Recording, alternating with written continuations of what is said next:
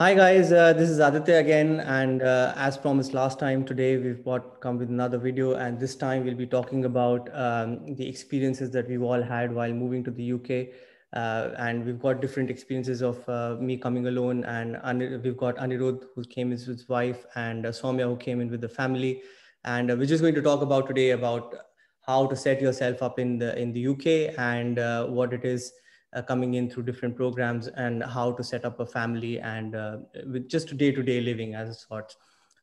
So we're going to start off with how I came in. Essentially, as you all know, that you came in through the tier 2 visa through the MCH program, which was through the Edge Hill University and WWL.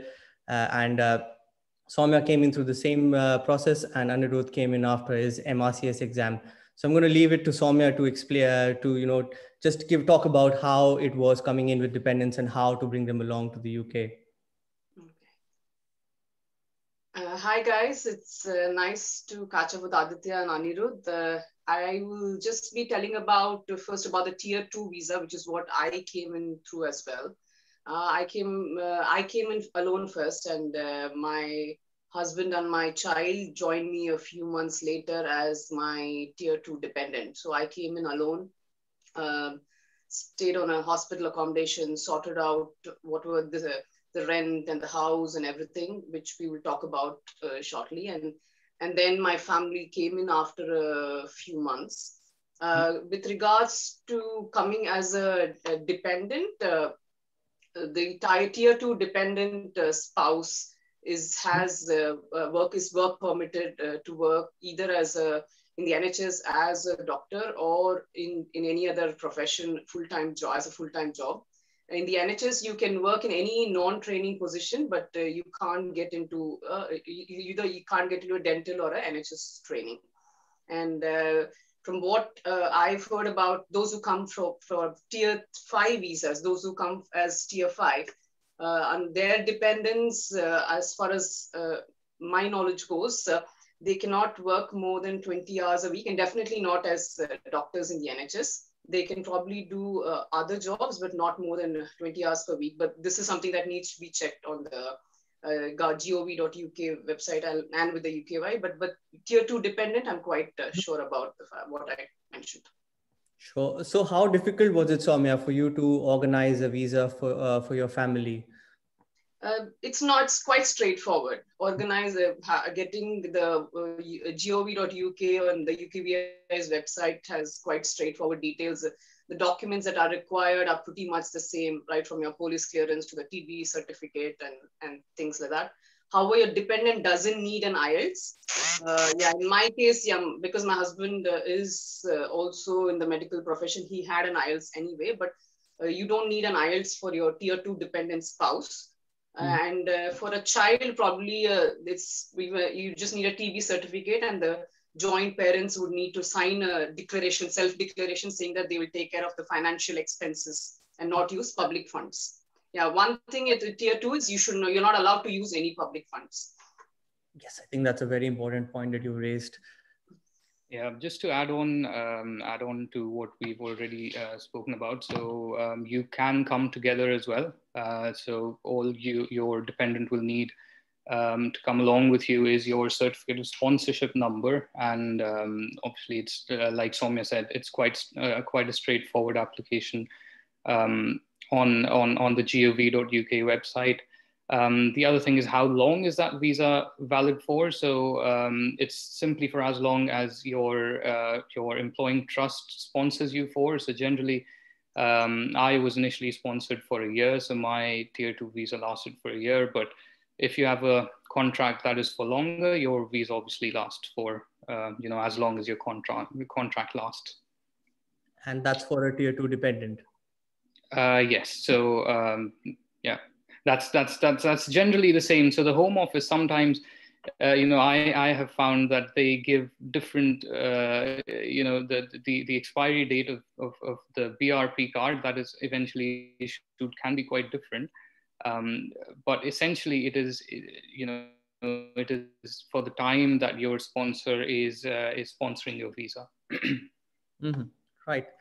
Great. So.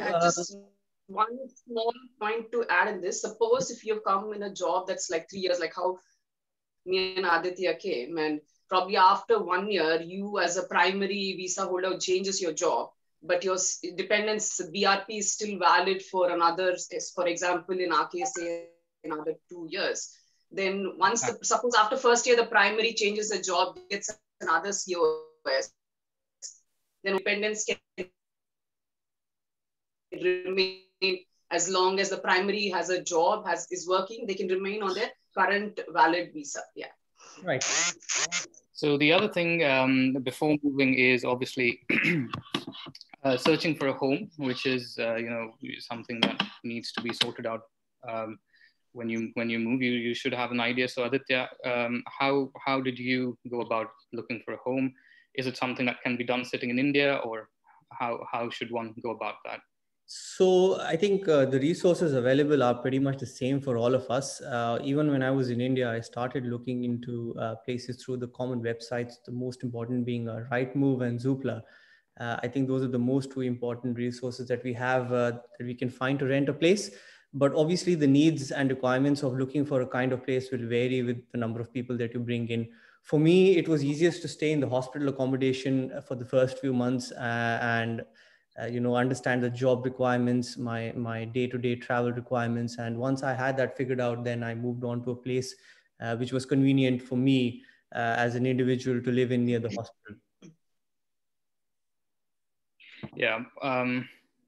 So I'll share my experience. So I was initially staying in a hotel, and then figured out my job. And so we will talk about what all is required for renting, but I initially stayed in a hotel, sorted out all the documentation that was required to first rent a place, and then eventually started looking on the same websites as you mentioned for a home. And I found that was much easier to do it in my case when I was personally there in the UK. And what about you, Soumya? Yeah, I guess the websites and the things are same. My inputs would be in terms of where, if you're coming with a child or you're looking for a place with a child, not every hospital accommodation has a married accommodation. If they have, then well and good. Mm-hmm. But my hospital accommodation was only for singles. It was not for married. They didn't have the insurance and the structure for have a child. So in that case, how would you look? My concern was, where should I look? Should the house be close? Should I take a house close to the hospital? And based on my experience, suppose if you have a child that is not school going, that is up to prior to age 4, that we call toddlers, it's better to take it close to where one of the parents is working. This I'm telling in the sense that both the parents are working. If both the parents are working, then it's better to take a house close to where one of the parents has a bit of a flexibility in going and attending to an emergency in case a child has. Suppose your school is into the school going age, that is from reception year 4 or 5, then you will obviously have to take a house close to a school, something called as a school catchment area, which we will talk about sometime later in any of our videos. So yeah, then your choice of where you choose your house depends on that school, which school you choose and the catchment area.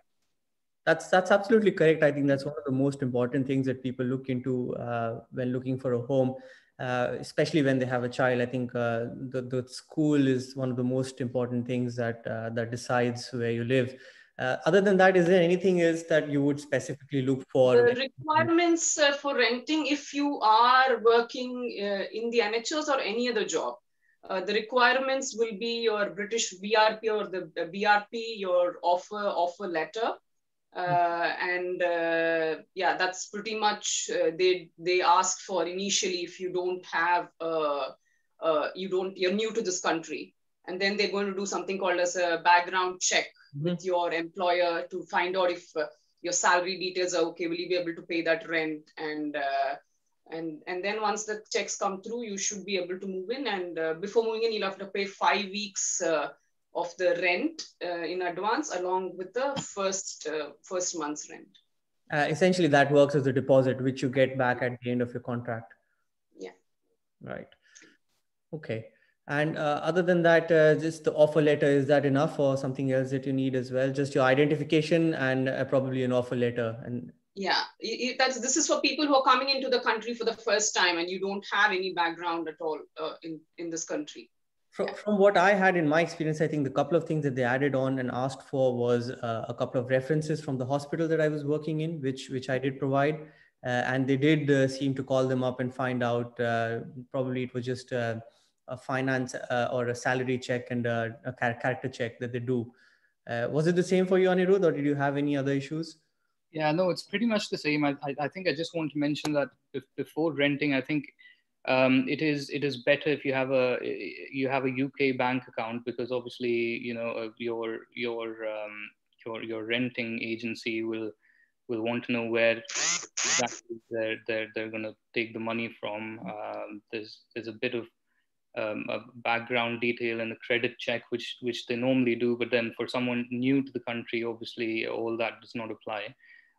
But basically to say, I think if you have a bank account in place first, then it makes it much more easier. So then coming into just bank accounts only, how easy is it to open a bank account, and how was it for you? For me initially, so like I said, I was staying in a hotel, and initially they wanted an address proof, and they would not accept, you know, the fact that I was staying in a hotel. However, it was sorted out by my hospital, thanks to the letter, and, you know, basically saying that he's working with us. This is what his salary is going to be for the year, and so that was all sorted out. So basically, hospitals generally know what to provide, especially the account section. If you're new to the country, they generally tend to know exactly what they need to provide you with, and it's basically a standard generic letter addressed to the bank, which should normally work. And was it the same for you as well, Soumya? Yeah, it was the same. I'd just like to add a few things what I've heard from friends who are moving in now during the current COVID times and with quarantine. Few banks like Barclays is allowing people to, once they move into UK, just during their quarantine period itself, on their phone, if they're on their GPS, the app picks up the GPS location, and they are allowing them to open a bank account right during their quarantine period itself. And another things, which again during COVID times, to sort out accommodation, what people are doing is they're opening something called as a Monzo account online. That doesn't need you to show an address proof. And a few letting agents are allowing the video, as in Zoom viewing of the houses. And if you're able to pay from your parent country, they're even allowing you to probably straight away move into your accommodation. So that is an option that you can always speak with your agent as you're seeing as well. I think that's a very important point that you've picked up, that because I recently moved homes as well, video viewings is a very, very important part of renting now. I think a lot of agencies have moved to that permanently. And other than that, I think the other thing that you mentioned, Monzo, is also something that's coming up. It's essentially an online bank. It doesn't have a physical presence, but there's someone available through an app or someone on the other end of the phone, which you could use. And they generally don't tend to require an address proof. For me, it was something similar. I think opening a bank account is one of the most important things that we need to do as a priority as we move into the country, as it's as the documents that the bank provide, and a bank account is a proof of your existence in the UK on a document.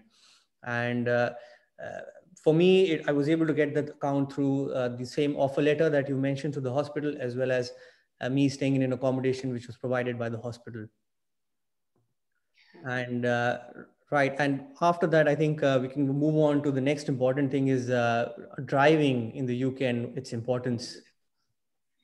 I will speak in terms of a child. If you are staying in a place where there isn't, the public transport is not that great, which is probably, except for London and surrounding areas, and probably central Manchester or any major city might have a good local transport, but otherwise most other places which are a few miles away from the city center, then public transport is not that frequent. And renting the Uber or a taxi every day to work, if you have to suppose to drop your child to a childcare place and then move, then it does get expensive. So first thing is, if you need to learn to drive, there's not much difference between driving in India and here in terms of the it's both right-handed driving, but the rules are different. Yes, the earlier you get to drive and start driving, it is good. I'll leave it to Aditya and Anirudh to talk about about the international license and the rest of the things. Yeah. So my experience, I was initially living in London because I was working in London. So as you rightly said, I never felt the need of getting a car because public transport is so good in London. You can literally get around the whole place. Everywhere is connected very well by the tube and the bus service. Regarding the international license, so you can drive in the UK on your Indian license. You don't need to have anything other than your Indian license, and you can drive on that for up to a year. Now the thing is, you have 1 year to get a UK license, for which you have to do a theory exam, and then you have to do a practical exam as well, which is a driving test. Now the theory exam is not very difficult to crack, but the practical driving test can be a little tricky. And that's simply because we from our home countries we are not used to this style of driving, and the DVLA here is quite strict about driving rules and offenses.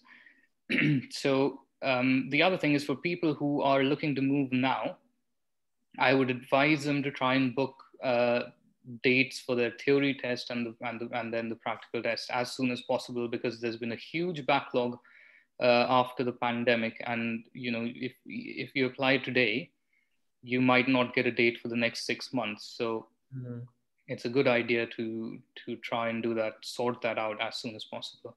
That's absolutely correct. As far as I know, I think after the 12th of April, driving tests are going to resume.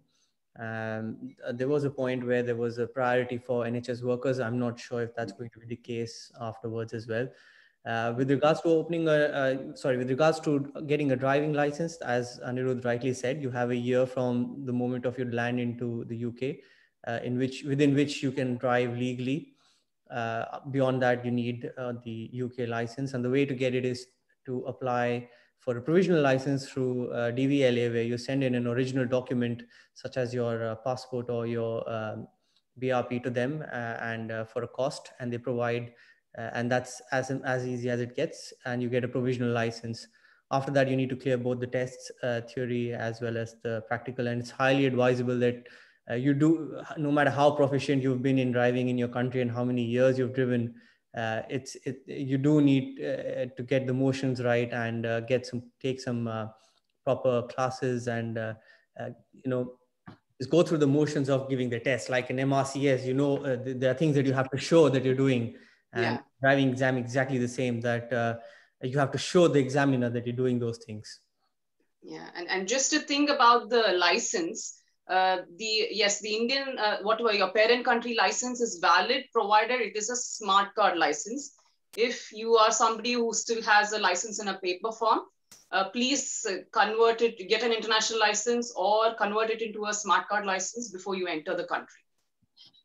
Absolutely. I think that's very, very important. I think it's about 20 minutes now. So I'm going to cut the video for this. I think we've spoken about how to settle in the UK. I'm sorry. One of the last two things that we need to talk about is the bills and taxes that you have to pay as you come into the UK. Anirudh, do you want to talk about that? Yeah. So I think the most common ones that you have to do are your electricity and gas bills, your water bills, your council tax. There's also TV license. So if you've got a TV, you have to pay for a TV license. And that's about all that I can think of. Obviously, then if you've got a car, you've got your car insurance that you need to pay for monthly. It is very important to make sure.